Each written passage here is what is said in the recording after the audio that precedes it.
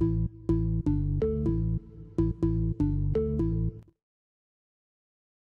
there a couple of unique or funny even stories that you've had in your travels? You've spoken about a few remarkable ones, but anything that really stands out as truly like unique or anything like that? Let me take me about 2 minutes to explain this, but we had an experience filming in Damascus. Oh, wow. And in our video series, we've gone to Iraq. When ISIS was there, no less, we had to film the life of Abraham there. And we went and flew and spent a week in Iraq, which was a whole story in itself. We went to the ziggurat, which is where Abraham, in Ur, where Abraham would have come to worship the pagan god Nana, the god of the moon. Right. We don't realize that Abraham was not a Jew. He was a pagan idol worshiper until God called him. And I take you there during the ISIS days, believe it or not. But there, before that, we were doing the life of St. Paul. And I wanted to get to Turkey, of course, because he spent a lot of time there in all those cities, Ephesus and places like that. And I wanted to get to Damascus, Syria, because that's where he had his conversion on the road to Damascus, which is such a famous statement, road to Damascus. And so before we left, I had gone to Washington, D.C. to get permits for these places to film. And both places said, I'm sorry, we can't give you permits. It's very complicated, political issues, so on. And I came back home very discouraged, but I said, Lord, I'm going to trust you. We're leaving in a month to go there. I need permits for Turkey and for Syria. I already had them for Israel and Italy and the other places. We filmed Paul in 6 countries. And I knew the other ones were easy, but Turkey and Syria were a problem. So I said to the Lord, and remember, I'm saying this with kind of a little bit tongue in cheek, all right, a little humor. My dad was a great dad, and I view God like my dad. I could joke around with him, and you couldn't offend my father. And I don't think that if you have a right attitude, you can't offend God either if you love him. I said, God, I don't have my permits for Syria and Turkey yet. And I'm expecting you to get them for me, because if we fail to get those, we're not going to be able to do this movie. And I'm going to blame you. I'm going to tell everybody I did everything I could. You're the one, God, that dropped the ball on this one. Now I'll push my tongue back out of my cheek. Okay. The day that we were leaving, I still did not have the permits. And my guys from Phoenix, Arizona were already in the air. My crew with 1,000 pounds of equipment were already on their way over to start this filming of St. Paul.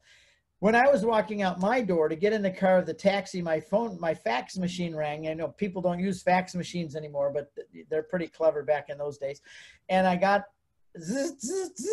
pages came out, and it was from Turkey. Here's your permits. And wow. I can't tell you to this day why or how I got those permits. And we flew to Turkey, and we did all the filming in Turkey with those permits. I still cannot tell you how they came or why to this day. Wow. We went to Israel, filmed that part. We went to Rome, and we filmed that part. And the next day we're going to leave from Rome to go to Damascus, Syria. We had our airline tickets. Everything was all set. All my guides, everything was set in Syria. And we didn't have our permits yet. And I could be arrested when I arrived if I didn't have permits to do this with 1,000 pounds of equipment. So I said, let's go to the embassy, the Syrian embassy here in Rome, and we'll see if they can get us the permits. Last ditch effort. I went into the embassy. It was right by the big Emmanuel II monument there in the center of it. You know where that is. They call it the typewriter or the birthday cake. Yeah. Mm-hmm. Yeah. Just if you were facing that, just to the right, it's not there anymore, but it was the Syrian embassy. So I went over to the Syrian embassy, and I walked in with my crew and my wife, and I said, can I speak to whoever's in charge? A lady came out from the back. She said, I'm the representative of Syria here. I'm the counselor. Can I help you? Yes. I said, ma'am, I need to get permits to go film in Syria because the day after tomorrow we're leaving. And we got all the equipment, and I got to film there. She said, well, I'm sorry, sir. It's impossible to get permits to film in Syria because political situations on. Even politicians and diplomats, it takes over 6 months or a year. I said, ma'am, you don't understand. I need to go. I'm sorry. Did you hear me? I said, you can't go. And she turned around and walked away. And the Lord spoke to me and said, be strong, be aggressive. So I said, ma'am, excuse me. And she came back. This is a Muslim. These were all Muslims. Oh, wow. And the whole office was full of she came back from her. I said, yes.